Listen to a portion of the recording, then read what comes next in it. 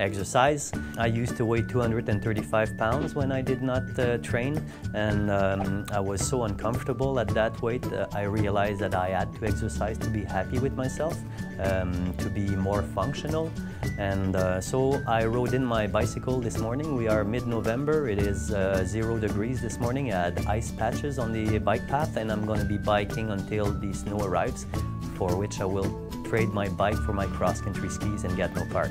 So I essentially train 12-14 hours a week. I show my students the picture of myself when I used to weigh 235 and tell them that if they don't exercise, that's what they'll look like in 4 or 5 years. So it's really important to exercise. Do anything, but do something that you like and that you're gonna do with interest. It's really, really important to be fit. That will help you with your mental aspect. With your physical, everything will become a lot easier. You will sleep better, you'll be fitter mentally and physically, and you'll be able to perform a lot better if you're fit.